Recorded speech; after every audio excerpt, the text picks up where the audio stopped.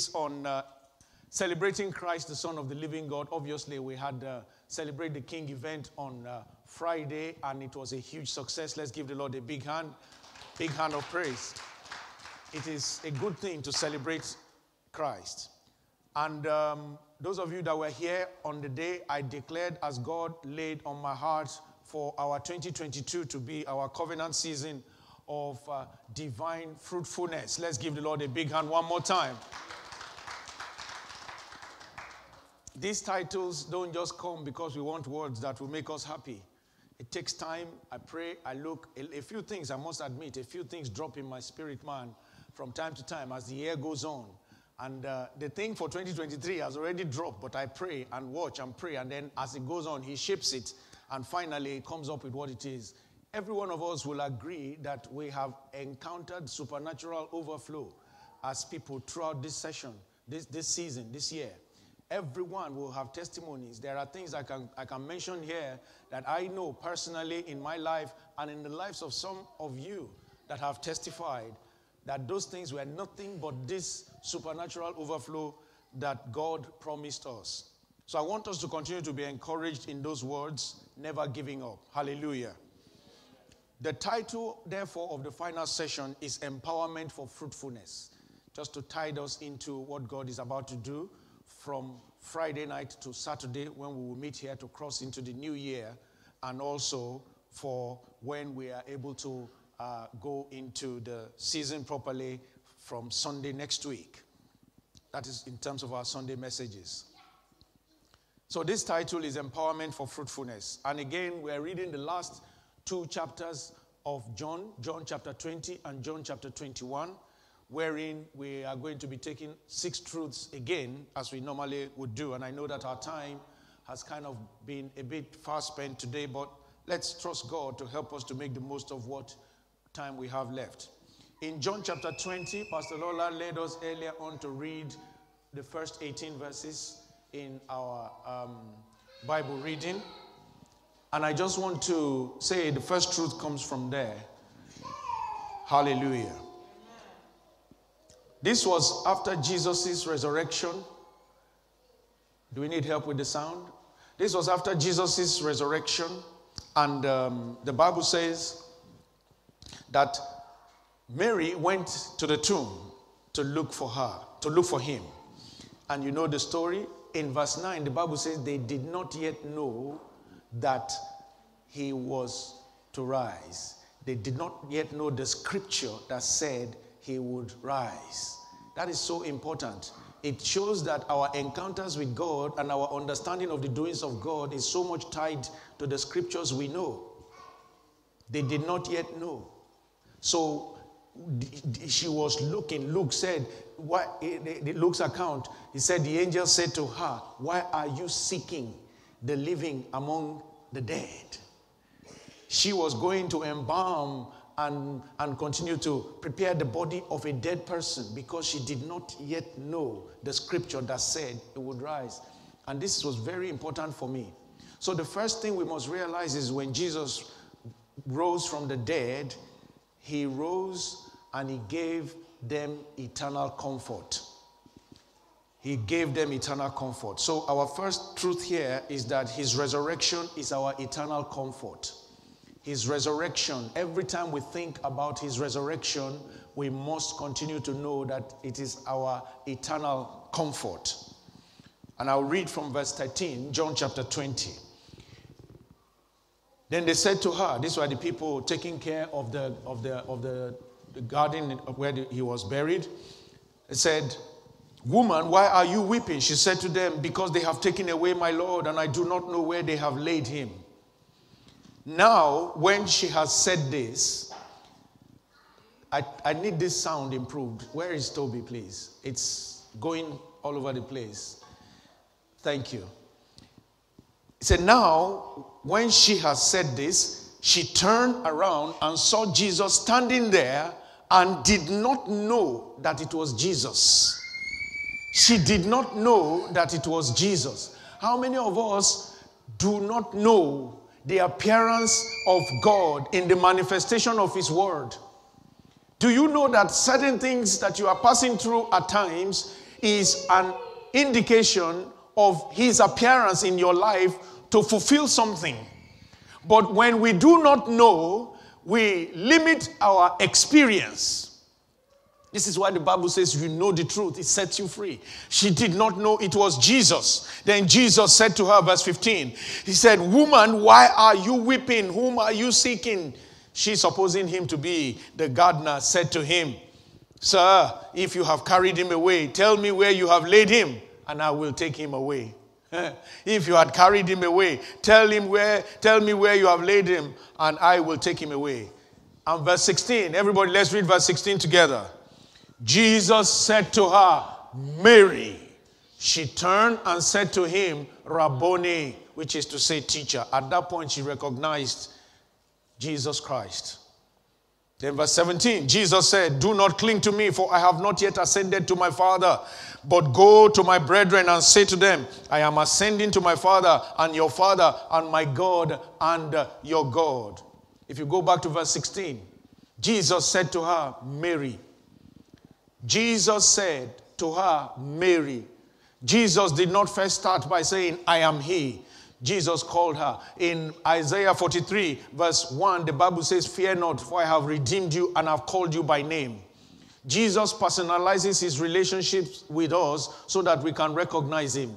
We have a duty and a responsibility to learn of him. To learn. He said, my sheep hear my voice because they know me. We have a duty to develop our relationship with Christ, to know him, to hear him. When she did not know Jesus before that time, she thought he was a gardener. But when Jesus said, Mary, when she said Mary, she replied, Rabboni. When she heard the voice of him whom she knew before. And I want us to understand that this is how our spiritual journey can be made much simpler when we take time to fellowship with him personally, develop that intimacy that allows you to know when he says David, when he calls your first name and he calls you as a person. He said he has redeemed you. He has called you by name and you are his. When he calls you by name, you also should be able to answer Rabboni. You also should be able to know when God is speaking to you. You also should be able to know that Jesus is the one that is speaking to you right now. This was the difference for Mary. Before that point, she was thinking it was the gardener. Then Jesus said to her in verse 17, he said, do not cling to me, because I have not yet gone to the Father, which reassures and comforts her.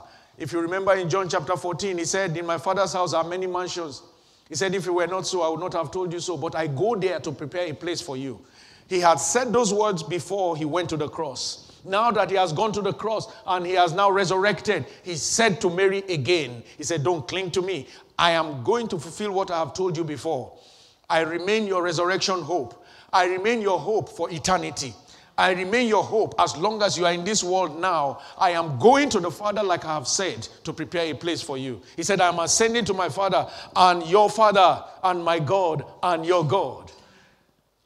In John 14, he said, in my Father's house are many mansions. I'm going to prepare a place for you. Now, he said, I am going to my Father and your Father.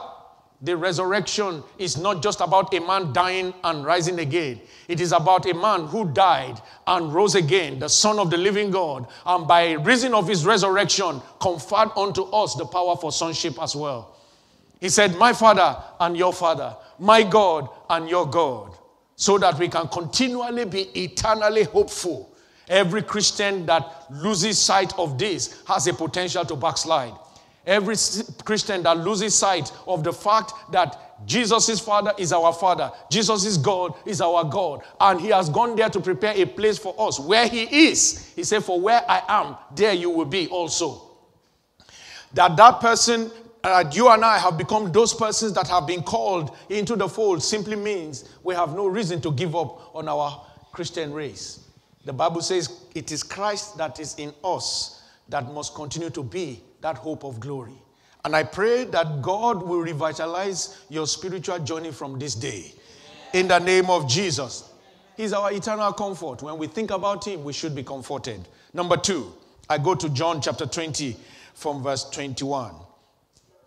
This is the fact that he commissions us in his peace and the power of the Holy Spirit. He commissions us in his peace and the power of the Holy Spirit. John chapter 2, verse 20.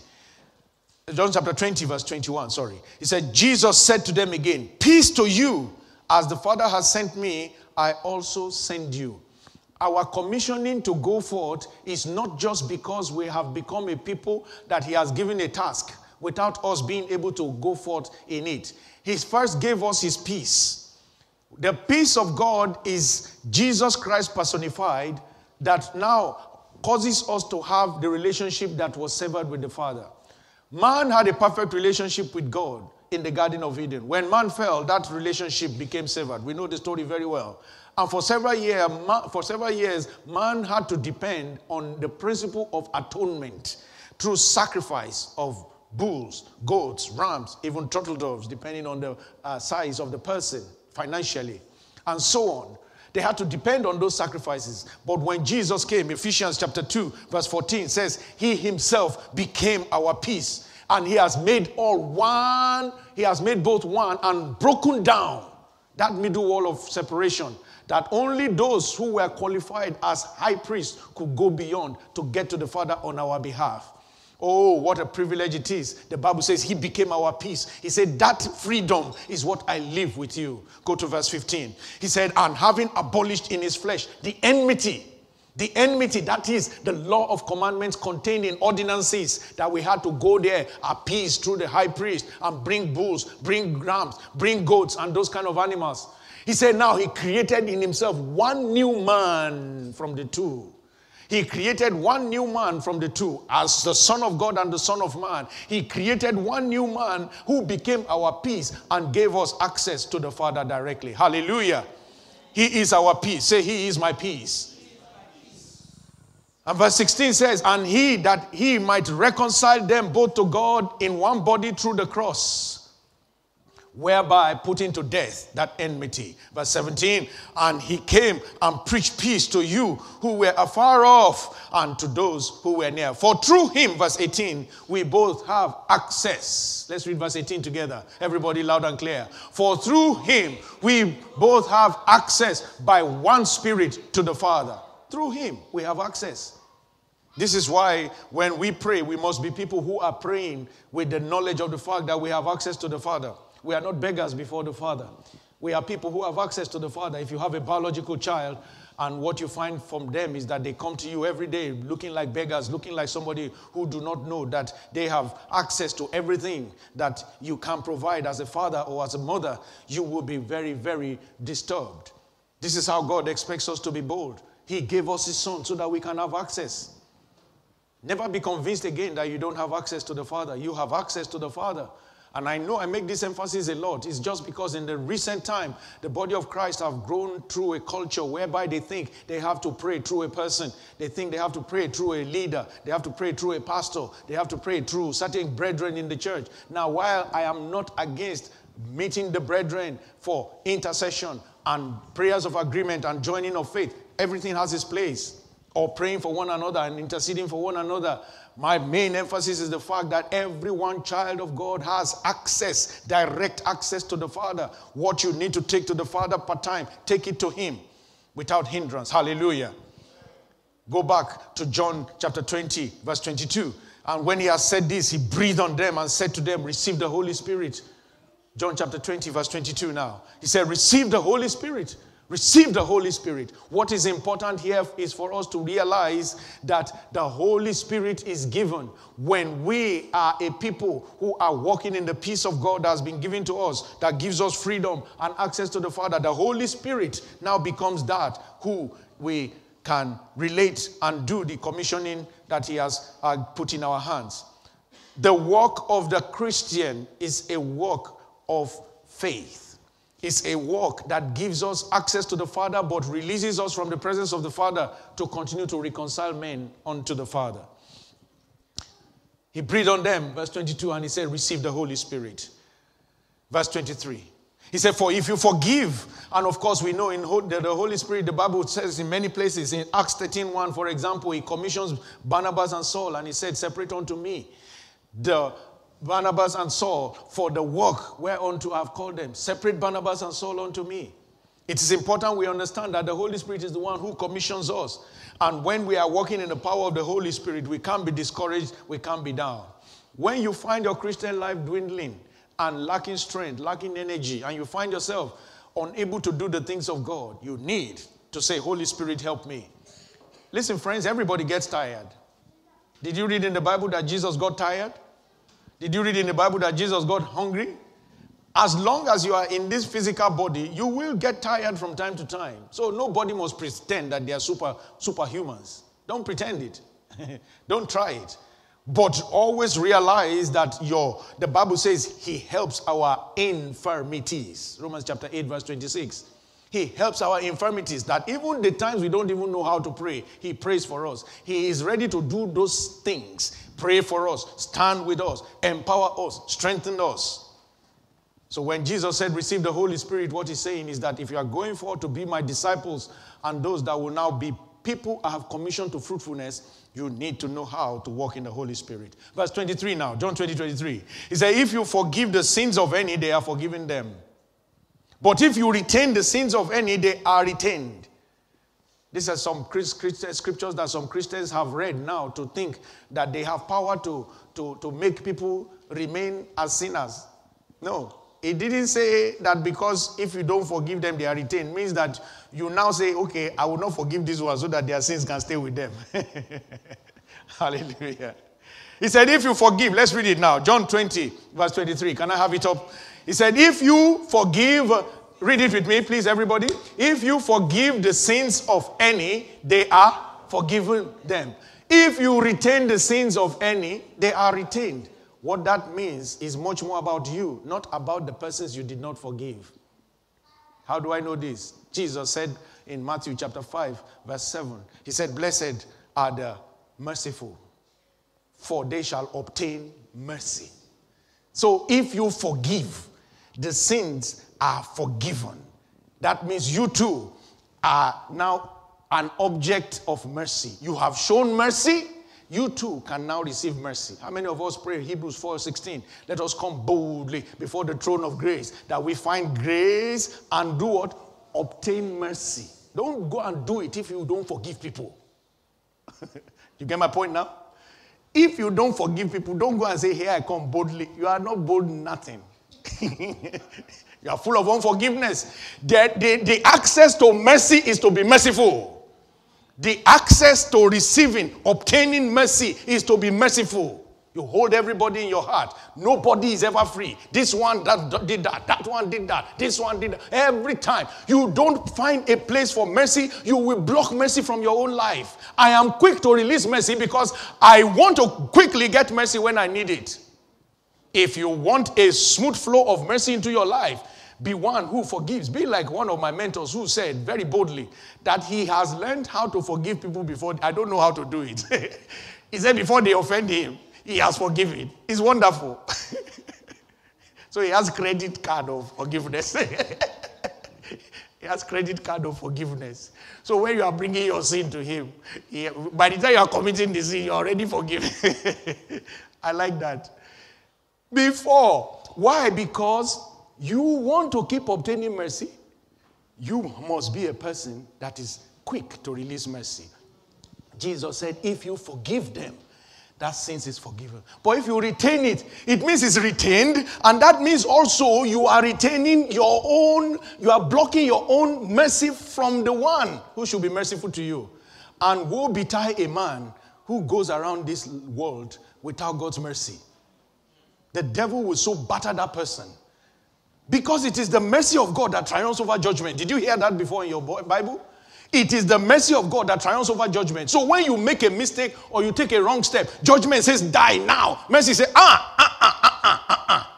You can't. Because that one has forgiven. They have opened the door for mercy. And right now I'm protecting them that judgment will not triumph. Mercy triumphs over judgment. Hallelujah. You want to see God's mercy all the time. Be a merciful person. This is very important. Your life will never remain the same.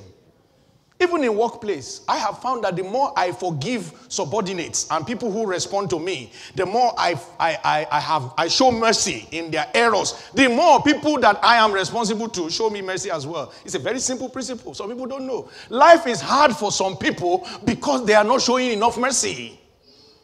When you show mercy, you find that life is easier. As you are releasing it, God is releasing it your way. As you are releasing it, God is releasing it your way. Somebody bungles up a business idea with you, and then you talk as if it is the end of the world. It did not. Yes, you lost some money, you lost some time, but it's not the end of the world. And you now talk as if, they have committed an unpardonable sin. Say, I will never do business with you again. You are useless, you are this, you are that. You call them all kinds of names. The day you do this simplest mistake, you will see the whole thing heaped on you again. It's not a curse. But if you say, this is not the best position for us to be. Now we have had this issue. We need to deal with it. We hope it doesn't happen again. And of course, yes, you don't have to give them that task again if you feel they are not competent to do it. That's fine. But you resolve it in such a way that there is mercy all around the correction and the rebuke and everything. There is mercy around it. That is the same way the day you gaffe, that God will make sure that you are shown mercy as well.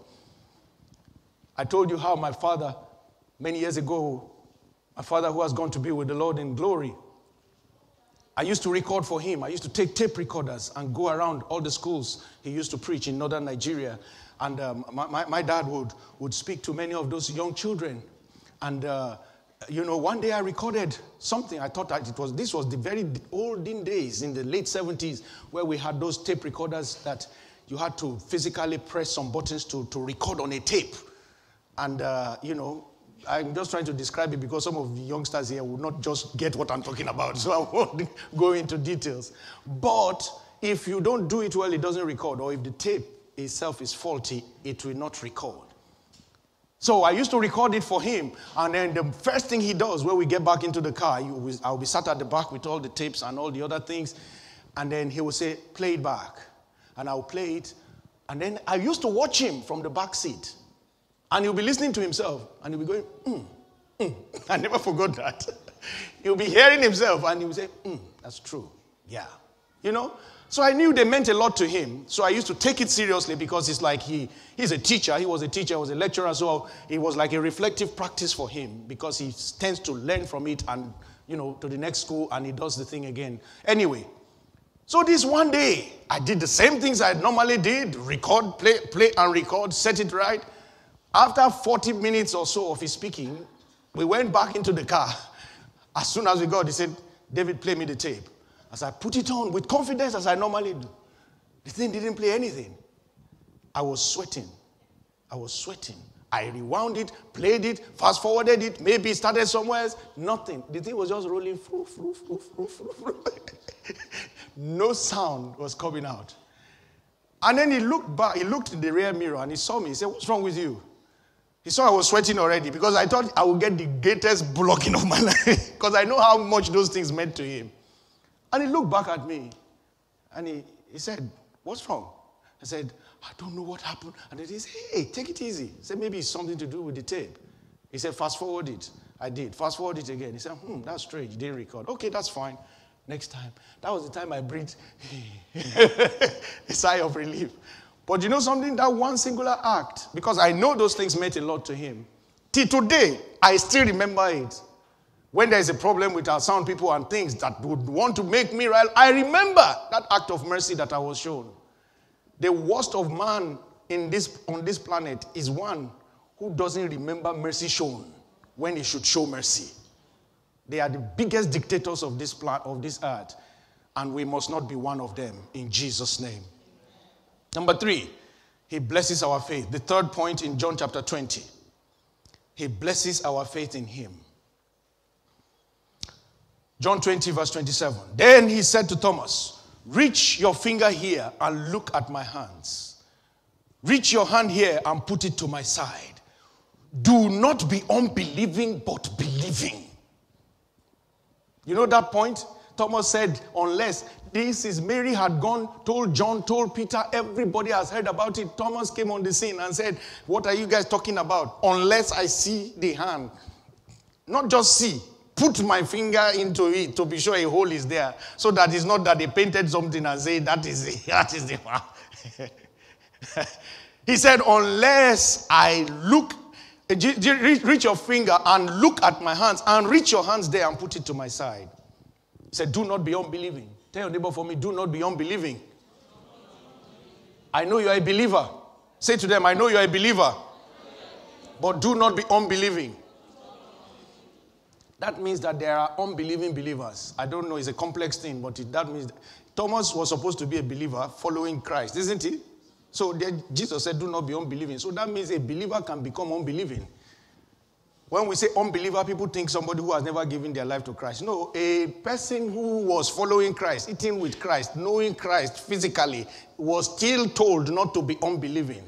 So every one of us must be very careful that we don't become unbelieving. Say, do not be unbelieving, but believing. And then, verse 28, Thomas said, my Lord and my God. Let's read verse 29 together. This is the biggest thing we need to learn about this truth of Christ to us. Let's read verse 29. Everybody go. Jesus said to him, Thomas, because you have seen me, you have believed. Blessed are those who have not seen and yet have believed. Somebody say with me, I'm blessed. Your blessing is tied to your faith. He blesses your faith. He said, blessed are those who have not seen and yet have believed. I make this emphasis again today because, again, we're a generation that is so evidence-based. As a matter of fact, in every teaching we teach now in higher institution, they will tell you that you have to teach evidence-based teaching. When we were taught mathematics, I did not need evidence to know Pythagoras' law. I believe as I was taught that this is the hypotenuse, this is the opposite, and this is adjacent. I don't need any evidence. Now you have to take a pizza and cut it and show the class evidence of how this is opposite. No. We are a generation that is so laden with a need for proof. We have mixed scientific things with spiritual things. Yes, in science, we validate theories by proofs. But in the spirit, we get proofs after faith validating the theory. Mark chapter 16, verse 17. He said, and these signs shall follow those who do what? Not that they will believe first. Not that they will see signs first and believe. He didn't say these people shall see signs first and believe. He said these signs shall follow those who believe. That's why Jesus said, blessed are those who have not yet seen, but yet they have believed. If your faith is based on you seeing a miracle performed before you believe, you are an unbeliever. You must be somebody who believes the word as it is. The centurion says, speak the word only. I don't need any other thing. Speak the word only. I know that signs follow the word. I know that signs follow faith in the word. He says, speak the word only.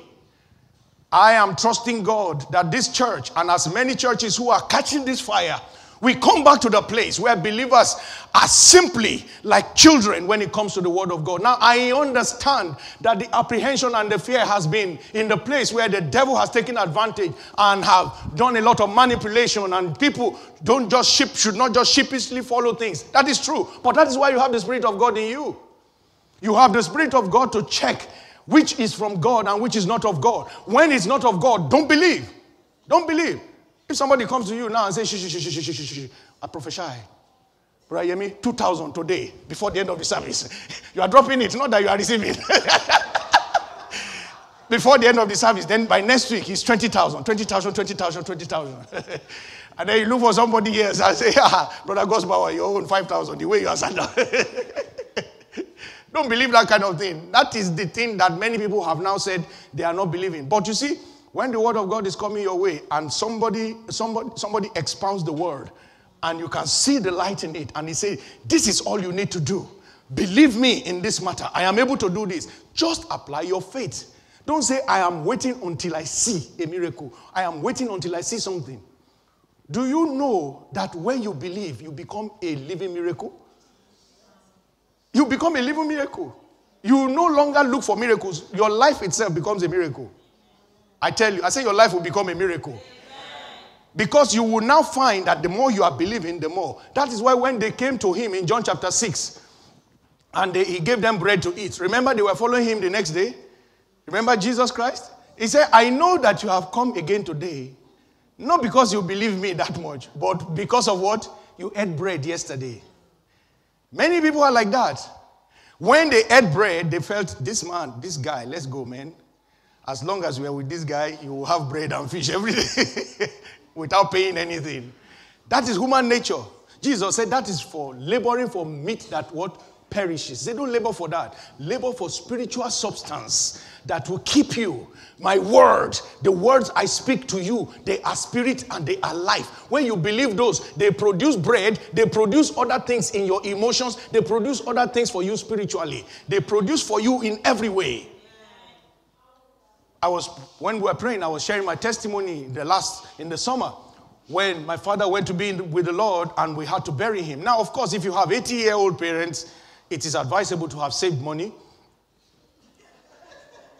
Am I speaking here? It is advisable. Don't be fating it. Then you say it happens suddenly. No. The woman and the man is 80. You need to be preparing. Not because you are wishing them dead. It's just common sense.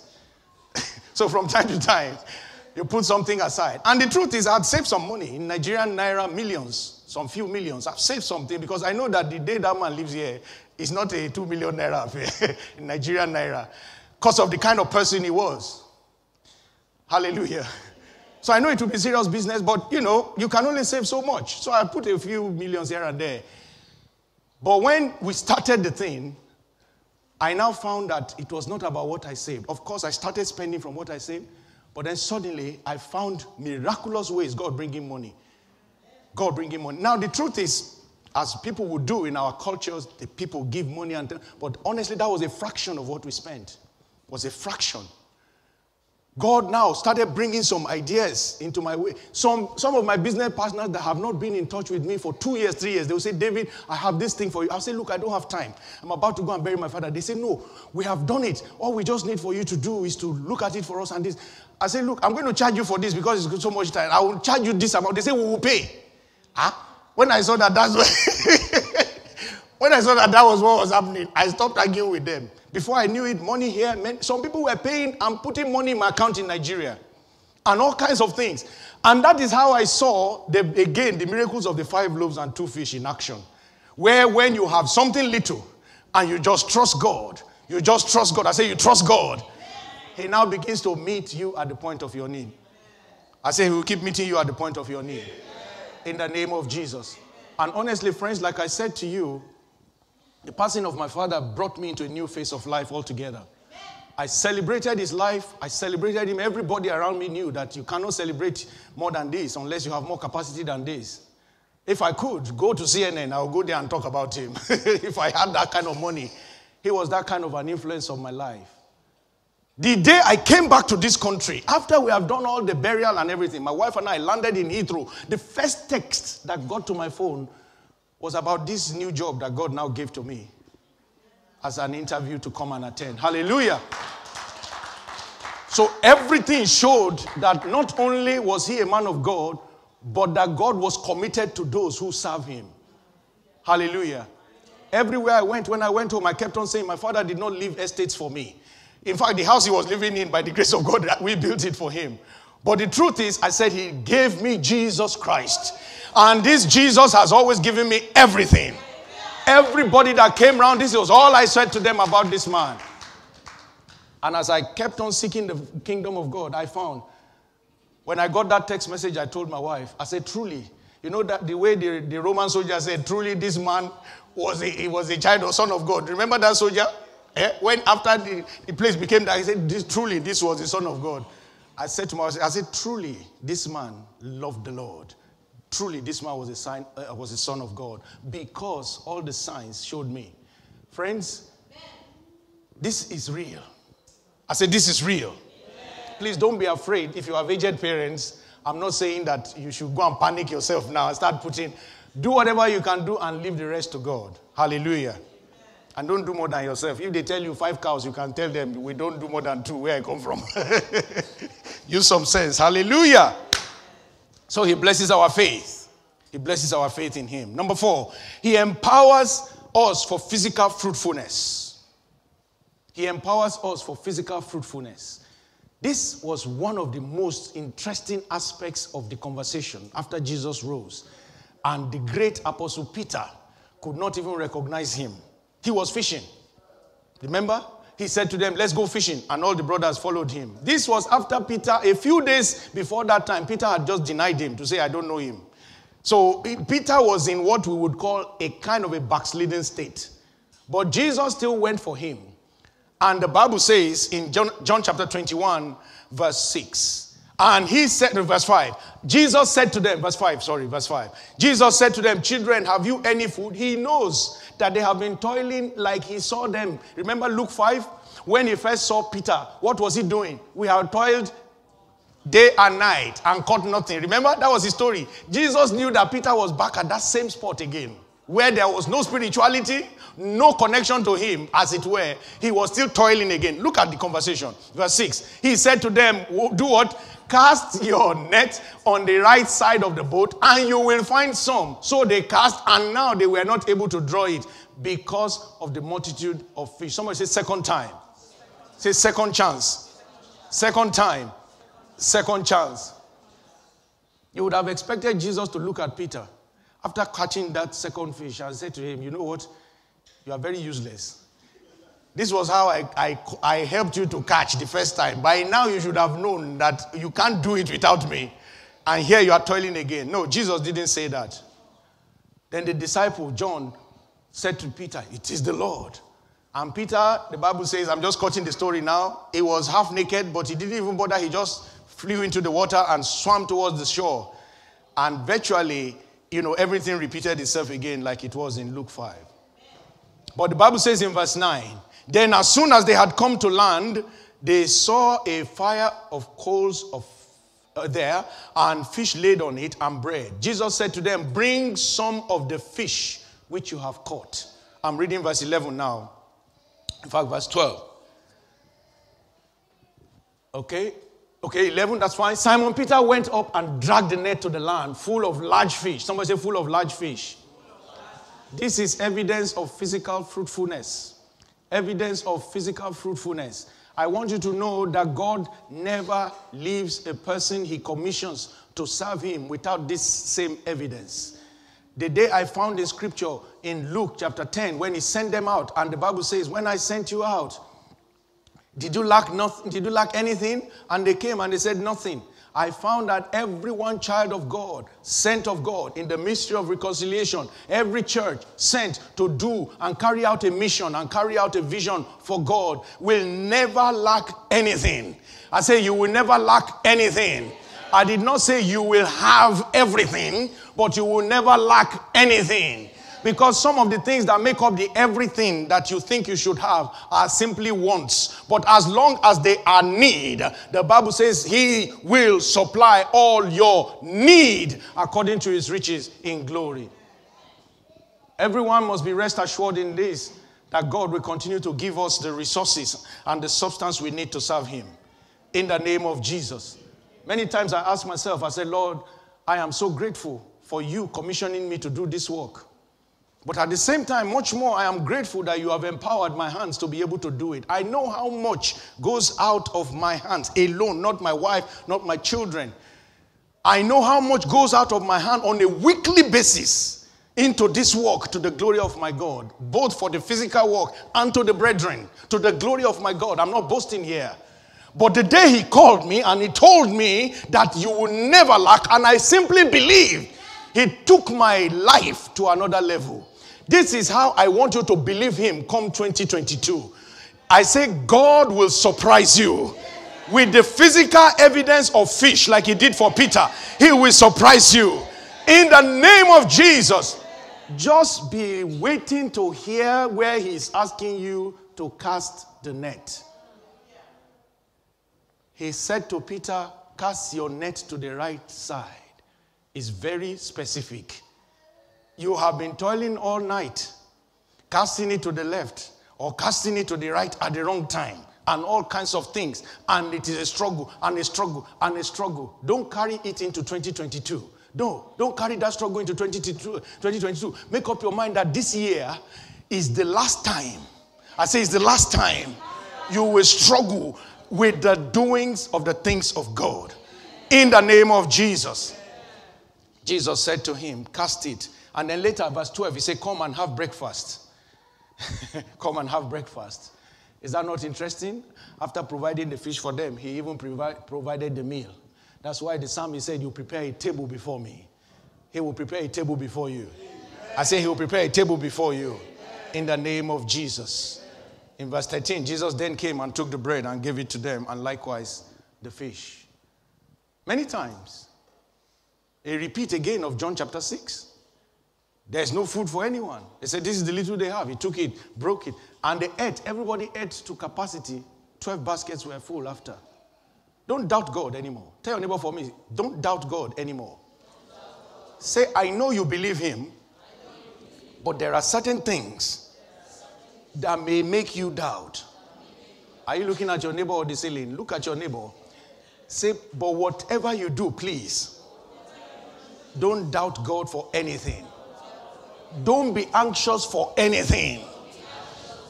But in everything, by prayer and supplication, with thanksgiving, make your request known to him. Now say, for I know. Open your mouth now. Open your hands now and do it like this. Say, for I know that all things will work together for my good, and I'll move forward. I know that all things will work together for my good, and I'm moving forward. In Jesus' name. You will be at the right place at the right time. You will reply to the right email. Before you delete, not every email that you see is a spam or a fraudulent email. You know, you just see something that you don't know who it has come from. The first thing you do is delete. Don't always delete. Read it first. Let the Holy Spirit show you. If they say you won 5 million euro, if you go and follow it, that one is your business. One of our pastor mentors, he said, they told him that he won 5 million. He said, he decided that he would take them on this time. So he replied, those people said, this is fantastic. You have made my day. They said, they thought they had caught somebody. They said, you know what? We need processing fee to get the money out for you. And the processing fee is 50,000. That if you can just raise it within the next 2 weeks, the 5 million will be in your account. Give us your bank details. We will process it. The man said, only 50,000? He said, yes, 50,000. He said, I permit you to take 2 million from the money that you are going to release to me. He said, take 2 million and give me the remaining 3. That is good enough for me. In fact, if you want to take more, just. Then they replied in this stupid man.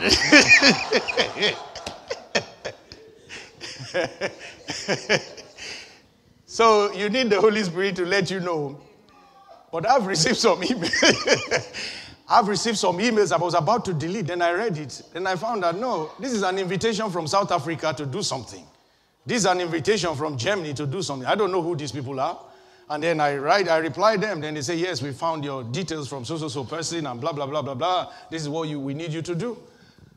And I'm surprised that just simply like that. The first external examination I will do outside the country as a doctoral exam, Viva, I will call it, came like that in the year 2013. We had just started this church. The lady just wrote me. She said, I found your name on the internet, and this is what you do. This is my thesis. I would like you to come to Spain and be my external examiner.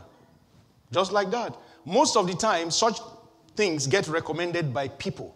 People who know you will suggest to them, especially if they are supervisors. So I learned from such simple things that there is nothing, and from that one, I've done many other countries, across the world. Trinidad, South Africa, Italy, like that. Hallelujah. The things that people struggle for, you will not struggle. Because God will show you physical evidence of fruitfulness. Not just fruitfulness in your body or fruitfulness spiritually. God will show you tangible physical fruitfulness. The way it was shown to Peter and James and John with the fish, so it is that you will experience this physical fruitfulness in the name of Jesus. Number 5, very quickly, because you are walking in the power of this fruitfulness, he also empowers us for obedience. I'll quickly read John 21, verse 18. Go to verse 18. Verse 18, thank you. Most assuredly, I say to you, when you were younger, you guarded yourself and walked where you wished. But when you are old, you will stretch out your hands, and another will guard you and carry you where you do not wish. Jesus started to tell Peter about the difficulties that was ahead. Having said all this to you as fruitfulness and God empowering, God doing things, I must tell you, the Christian race is not a journey of ease. It's not a journey of laxity. It's a journey of warfare. The only difference is that it is not by power, it's not by might, but by His Spirit. You will be confronted with challenges.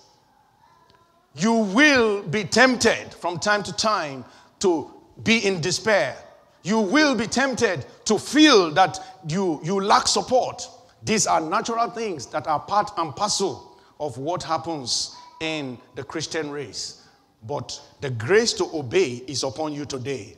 I said the grace to obey His instructions are upon you today. Verse 19, let's read verse 19. This he spoke, signifying by what death He would glorify God. And when He had spoken this, He said to him what? He said to him what? Follow me. Those two words are very important. There are some instructions of Jesus that when you hear them, they may not be long.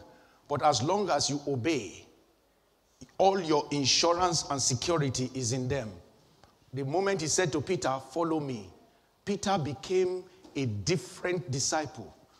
It was not like the Peter that denied Christ a few days before anymore. This was the empowered Peter. This was the Peter that gathered the 120 at the upper room in Jerusalem waiting for the Pentecost. That's a different man. Say that is a following man. Say that is a following man. Don't forget, the first time He said to him, follow me and I will make you fishers of men. He started to see how he was being taught to become fishers of men. When he was to go to the cross, he denied Him. He slipped back. But when He said, now follow me, He did not say, I will make you fishers of men anymore. Because you are already a fisher of men. You have now seen my miracles and you have testified to my power for fruitfulness. And so all you need to do now is to follow me. Hear what I say. Follow what I say. Keep doing what I say. It is the same Peter that Jesus said to on the water, come. And Peter stepped out of the boat. Remember? Peter knows that the instruction of the master may not be long. But as long as you follow, He will never leave you nor forsake you. In the name of Jesus. The day I discovered as a young person of 23 years old, 21 years old, just finishing my youth service in Nigeria, which we do after we graduate for 1 year, that as long as I am tithing my income to the things of God, that there is no way I will lack income. Since September 1990 till today, I have never at any 1 month lacked income. Never. I have changed jobs, moved countries, moved positions, changed work visa from student to what do you call good day? Permanent resident. I have done all those things. Tier 2, Tier 5, Tier 1, Tier 4. That is what it is. Tier 4, Tier 2. I have done all those things. Not 1 month. But no time have I ever been without giving. Till today, as I speak to you, I'm not boasting about it. But I am telling you if you hear some of the stories that, there was a time I wanted to now do my father's burial and money was coming. It doesn't just happen like that. It is a place of following. You keep following, he keeps showing you. You keep following, he keeps showing you. Don't let the devil ever convince you that there is something else that these people do that they're not telling you the truth. I don't take a dime from church money. Brother Joel is there. He's our chief accountant. When we finish the service, go and meet him. Say, print out the spreadsheet of all the spending of this church from 2013 to today, or our Sister Funwe. If I've ever taken a dime for myself, to say, Brother Joel, I think I'm entitled to £5,000 now. Enough is enough. Not once. Not once. We are not in this for I'm not in this for making money. That is in this church for making money. No, I am here under a mandate to serve God and to work with him to raise a people who will be serving God, who will raise others who will be serving God. That is what keeps me going. And as I'm following in that mandate, I find him opening doors. Doors. I say doors. As he's opening those doors for me, he will be opening same for you. In the name of Jesus. Just follow him. That is the empowerment for obedience. Follow him. The Bible says, if you be willing and obedient, you shall eat the good of the land. You know me, I talk my testimonies until you are very tired of hearing them. But I'll keep talking them anyway. This job that God gave me, that is a very supernatural leap from where I am to where he's taking me in a few days' time by the grace of God to start. I tell you, do you know it was sent to me? I did not see the advert. Somebody texted me. I said, David, this will be very good for you.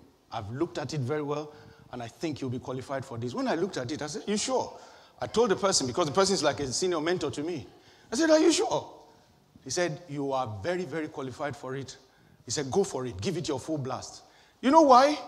Just a year before, I applied for the same position where I'm working now. They didn't even shortlist me for interview.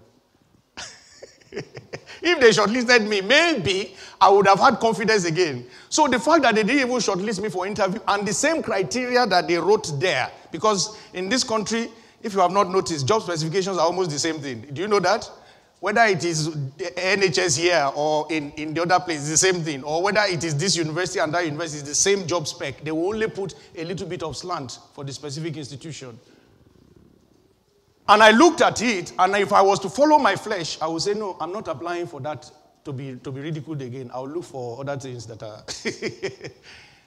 But as I obeyed God, as I went, I was surprised. The rest is history. I put out my stories and my testimonies before you because I don't want you to think I am not telling you everything. Only the secrets between me and my wife and my personal intimate things that I cannot share with you. There is nothing I cannot, everything you are hearing from me is my whole life. I have nothing to hide. Brethren, let's put hands on deck and serve this God. I have done it for 30 years. Nobody can convince me that it is a joke to serve God wholeheartedly. When you are committed to the things of God, you make it priority. I am surprised that believers will not go late to airport when they have flights, but they choose to come late to the things of God. Who is your priority? Let's be real. Even GP's appointment, people will not go late. Let's be real. If the council say your tax has now gone up to 100%, the next month you say direct debit, swipe it, take it. But when it comes to the thing of God, you give £5. It looks as if you have given 5,000. They say, this is £5. Hallelujah. Don't be like that. Don't be like that. There was a time a church that I used to be before coming here. We're raising some funds for the new church building they wanted to buy. They are in it now. I told my wife that we're going to pledge something. We have never pledged money that amount. This is close to 10 years ago now, or about that 10 years ago. And somehow, God said, as I wrote the figure on a piece of paper, and I gave to her, somehow she said, that's exactly what I have in mind. It was by faith. And as soon as we said it, and put it in the bowl. When they counted everything that was pledged, we discovered that our own pledge was 1/4 of everything that was pledged in the place that day. Our own alone. The devil said to me, you see now, you have done yourself overboard. If the whole church is pledging 75% and you alone, you want to carry 25%, you can see now. I said, I rebuke you, Satan, in Jesus' name. We said we'll do it over 1 year. 3 months, it was paid off. 3 months. 3 months. It is how far you want to believe God. We have been talking about this building fund throughout this month, year now. I don't know who contributed what and who did not contribute. But you know something? These are the things you want to go for. You want to build your own building, build God's house. The house that I told you I built for my father, I told you how it is. I was sat here in this country. God used somebody to call me and involve me with a business. Before I knew it, money was coming in. I said, go and use it to build that place and let's put our parents there. I did not struggle for it. I don't struggle for things. You want God to change your lot this year. This is not a begging gimmick. This is part of me pouring out my life to you. I know God has gone ahead of me in the job he has opened up for me because that is what he has always done. Before I came to this country, he came ahead of me. I pray that as you commit to serving God that way, he will be opening doors for you. I say he will be opening doors for you in the name of Jesus. Final thing I would like to say is that he empowers us for focus and individuality. Some of these things could be very tough words, but you know something? Part of what we do in walking in love is having to speak truth one to another. But one thing I can tell you the truth is that as it is being declared, for as many that believe, grace is released. I say grace is released. Grace to perform is released. In the name of Jesus. So do not worry. Do not worry. John chapter 21, verse 22. Jesus said to him, if I will that he remains till I come, what is that to you? You follow me. You follow me. This is the last point I want to make. He empowers us for focus and individuality as kingdom citizens. He empowers us for focus and individuality as kingdom citizens. Peter was asking, what about John, basically? And God said, what is that to you? This is what our believer generation must understand. My race is my race. Your race is your race. You need focus. When I look at you, I should not look at you to be criticizing you, but rather to be seeing in you Christ, the hope of glory. So when I feel that you are falling short of that hope of glory, my job is to say, brother, come along. Like the Bible says, I should stir you up onto good works. You should also stir me up onto good works. This is our work. I shouldn't be looking at you and saying, why didn't you do this? Why did you do that? Why did you do this? Why did you do that? Why did you do that? No. I shouldn't be looking at you to do that. I should look at you to say, this is what God is expecting of us. Let's get on with it. We can do better.